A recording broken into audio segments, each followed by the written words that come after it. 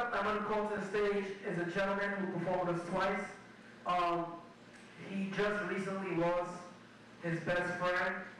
Actually, his best friend was a poet here at the African Poetry Theater with us, and he goes by the name of Wizard. Wizard, rest in peace. We sent our condolences out to his family as well. I'm going to call his best friend to the stage right now. He's a very good poet, and he goes by the name of Kpot. Put your hands together for Kpot. How's everybody doing? In regard to metaphysical lyrical wizard and him passing, he's having a press conference tomorrow on 55th Ave in Queens. Sunday. On Sunday. Yeah, Sunday. Right. And yeah, that's actually the spot where he passed.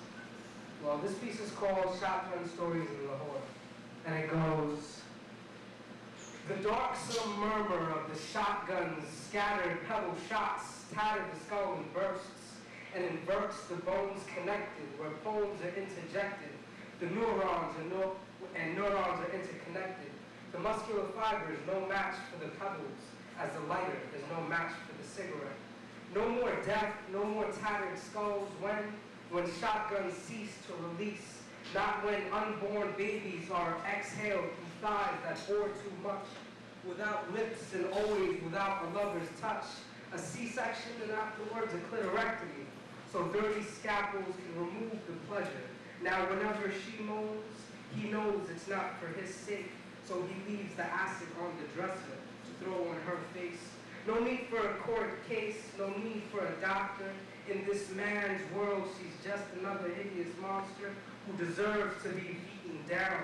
When she looks at him without a nose, why did you make me do it? He screams while she passively accepts his blows. Some nights when she's raped, she can smell her skin melt against the hot cigarette ash, leaving flakes on her temple. Her skin no match for the heat on the tip of his cigarette. Her strength was endurance, thinking only of her daughter and her name. Who would marry her if I start to complain?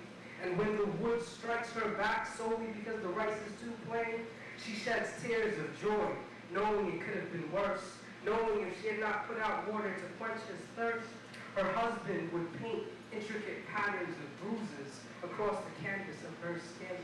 Now sounds are heard rather dim due to the years of his fists pounding on her ears. The beatings are more frequent, but the tears grow less severe. But the night she found her daughter in a ditch, bare, cold, freshly slaughtered, rivers resurrected in her eyes, flowing down the crevices of her face. No wrinkles, but wads of flesh, staring at the bloody remains of her firstborn, breathing her last breath. She wept and cried until her husband arrived with a shotgun, and the pebbles explored her skull while he screamed, "You did this, you stupid whore." Just another story murmured from the barrel of a shotgun, commonplace on the streets of Lahore.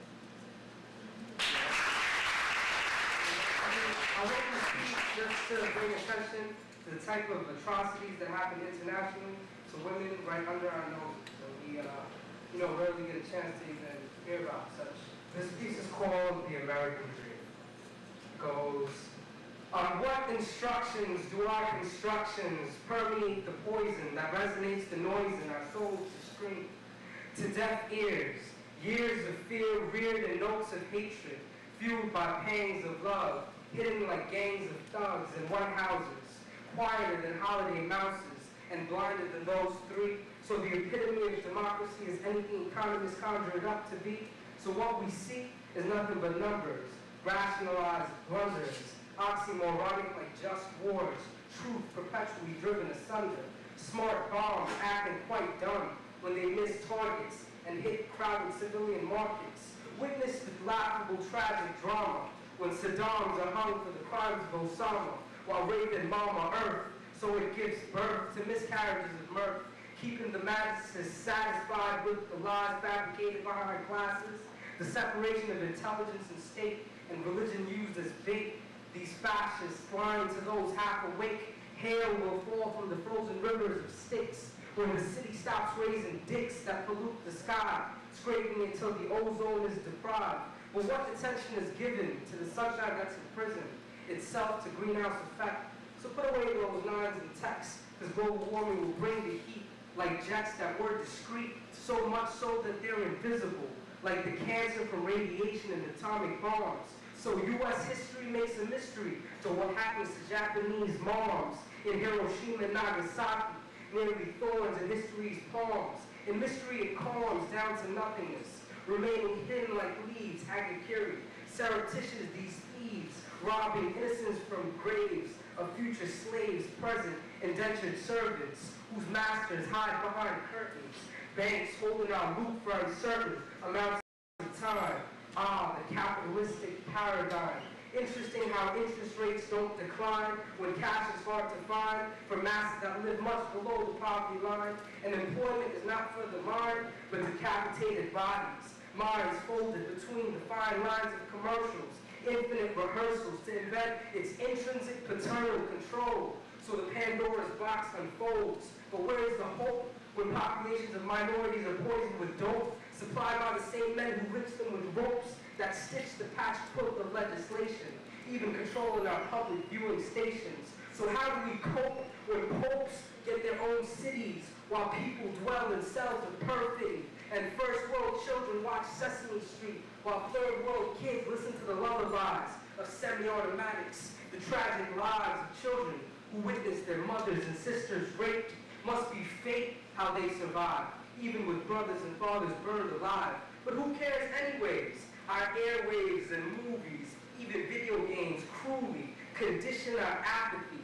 So the corpses of women and children exponentially climbing internationally don't matter, so long as our bellies can get fatter and our minds produce that negative data, and the same fucking song plays over and over on popular mediums. Ignorance seeps slower and slower into our brains. We sleep, never to weep again.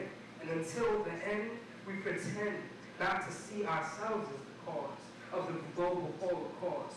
Because the city never sleeps, but indeed it's deep how ignorance perpetuates the petulant screams, and with winking eyes, we hallucinate the American dream.